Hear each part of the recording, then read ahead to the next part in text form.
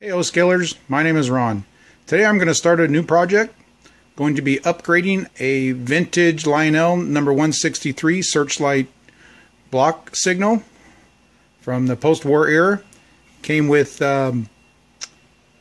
these little light bulbs, a red one and a green one. I bought this at a flea market a few days ago and come to find out that it only had one light bulb and then the red one. So I thought, oh, what a good project would be to upgrade this to more modern technology using LED lighting. So let's get started. So a few things you're going to need before you get started. You're going to need one 3mm green LED from Evans Design and one red LED from Evans Design. Evans Design provides a rectifier already on the LED, so they work on DC or AC applications. Very easy to install and just simple wiring is required.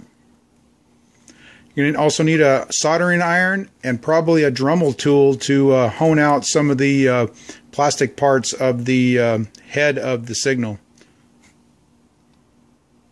First thing you want to do is you want to desolder the 3 wires here on the bottom of the terminal posts.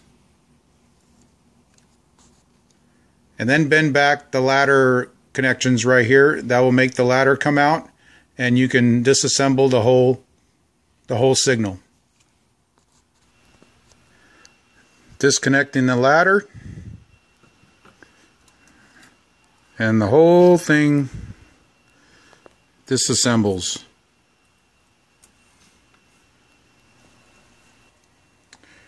Now you got to take out this little pop rivet right here. It pushes through from the other side and the whole assembly will come out.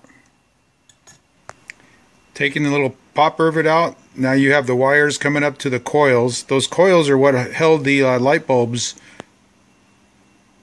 We're going to remove all the wiring and the coils and just leave the open part of the signal head. With all the wires out, you can discard all these. You won't need that. And now we're going to go ahead and prepare this for the LEDs. As you can see, the LEDs do not fit in the small hole where the other wires came up originally. So what I'm going to have to do is you take a Dremel tool with a small rotary bit and just hone that out ever so slightly enough to accommodate the width of the LED. Also, when you're honing out, there's 2 little small ribs right here. You're going to need to remove those also so you can allow the LEDs to fit. After honing out the signal head a little bit, hone out the top portion of the tube here just a little bit to allow yourself a little extra room to insert the LEDs. Once complete, go ahead and insert the LEDs from the bottom of the post upward and through the top of the signal post.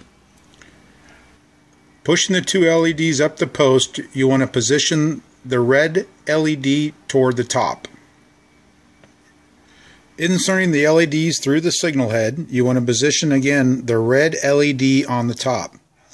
Now we're going to prepare a small mounting bracket to put a small amount of glue on the back of the LEDs there to put them in position.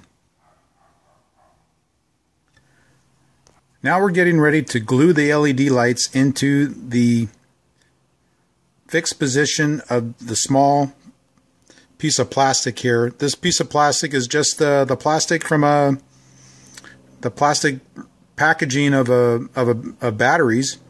And what I did, I drilled 2 small 1/8 inch diameter holes, one on top of each other, and then I drilled 2 small holes into this little piece of wood here. This is going to accommodate the LEDs, and I'm going to put a drop of super glue on both sides here and push the LEDs into the holes here. This is going to slide over on top of here. We're going to line the holes up, put a little drop of super glue there.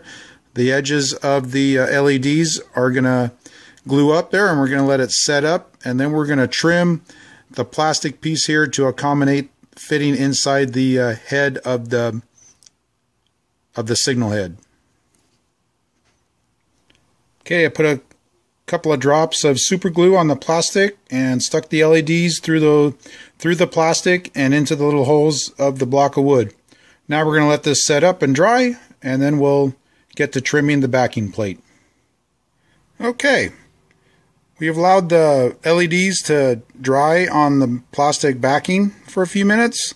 Now we're going to trim the plastic backing to accommodate the signal head. Okay, I trimmed the backing, and you may have to bend the leads a little bit to accommodate them fitting into the back of the head.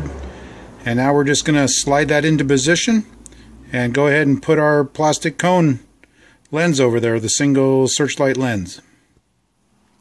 Okay, we reassembled the head, put the searchlight on. Now we're going to insert the wires into the base and get ready to solder up the wires to the screw connections. Okay, find two common leads from the LEDs. You can use a 9-volt battery. I'll hook up one lead, and the two leads that don't turn any lights on or LEDs on are the two common. So twist those together, tin them, and put it on the center connection. Then again, you're going to find the green wire, attach it to the right side, and the red wire to the left side. Okay, the wires are soldered to the terminal post. Coil the wire up, shove it into the base, and it's time for testing. Okay, ready for testing? Go ahead and try the green wire. Got our solid green. And we got our solid red.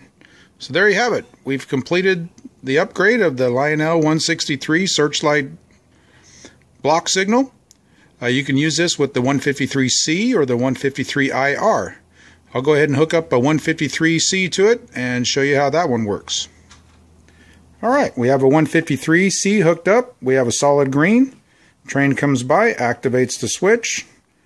Signal block will tune to red, and as long as the train is on the block, once the train clears the block, it will revert back to green. You can use this on track power or auxiliary power, and also may use it with the 153IR, also available through Lionel. Again, thank you very much for watching, and also you can check out my other YouTube videos, and your comments are welcome. Thanks for watching.